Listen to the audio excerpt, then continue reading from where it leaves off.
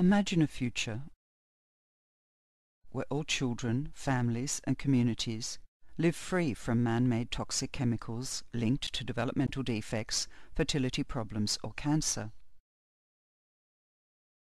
Where all children are born healthy without hundreds of toxic chemicals lurking in their bodies.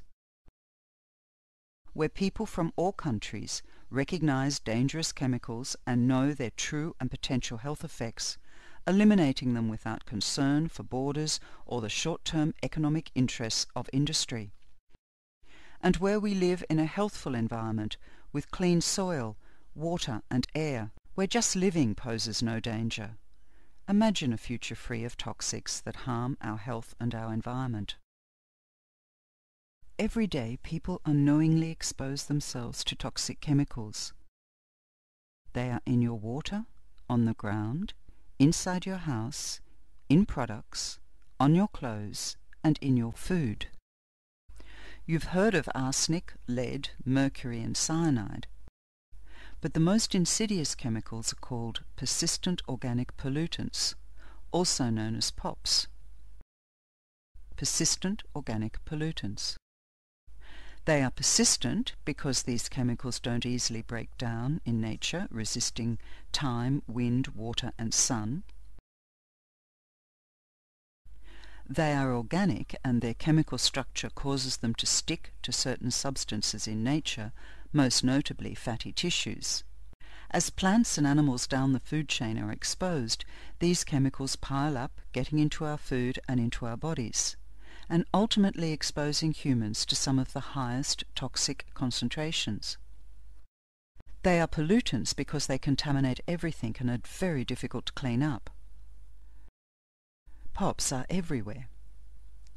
Because of their structure, POPs are good at disrupting natural systems in our bodies, even at low dose levels. As they persist in nature, more and more people will experience their negative health effects, such as endocrine diseases, cancers, fertility problems, birth defects, and developmental diseases in children. Eliminating persistent organic pollutants is one of the most important challenges of our time. And the exposures are all around us. A child's first dose of POPs comes from its mother. The fat in breast milk carries a mother's accumulated stores of toxic chemicals into her child. So where do POPs come from? Most are the product of human industry. Some are pesticides, others are flame retardants, still others are byproducts of incineration or industrial processes. Many POPs were banned in the 70s and 80s after scientists, industries and governments realized their hazardous effect on human health. Some are still in widespread use. One huge concern is the toxic legacy of past POPs use.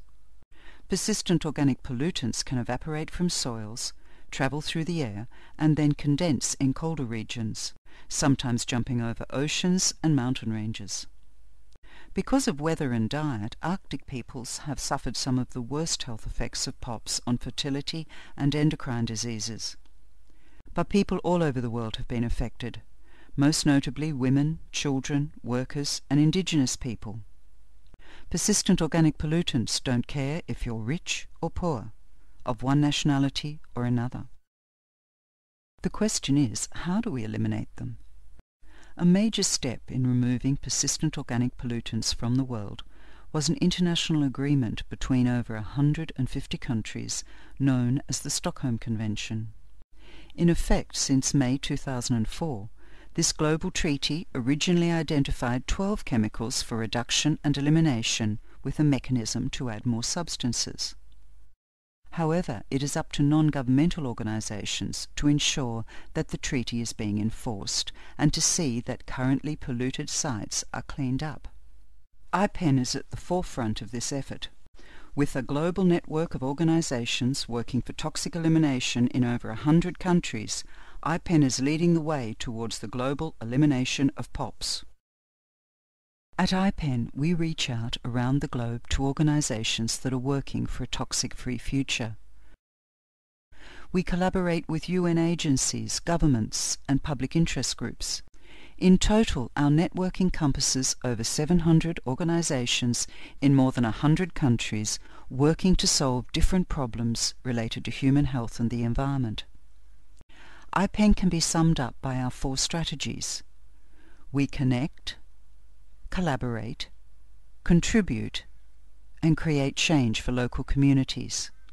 From the grassroots organisations up to the global discussions and back again, IPEN strengthens the ability and capacity of citizens to protect their communities from the threats of POPs, and collectively acts as a watchdog to the Stockholm Convention, urging governments and the international community to eliminate POPs.